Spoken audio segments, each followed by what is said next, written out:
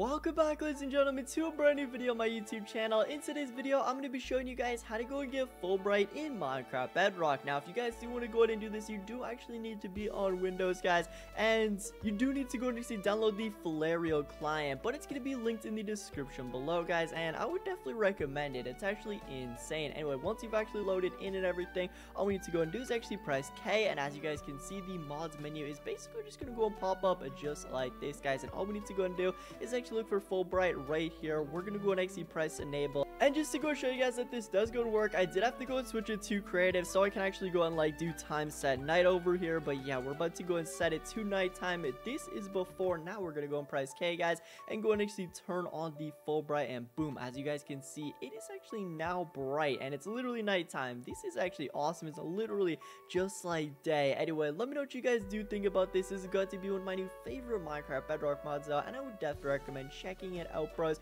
because it is actually super insane. Just go and use it on like your survival worlds or whatever. Like, this is awesome. But anyway, guys, that's basically it for today's video. Hope you have enjoyed. If you have, make sure to go and like, comment, and subscribe, and I'll catch you in my next one. Bye, everybody.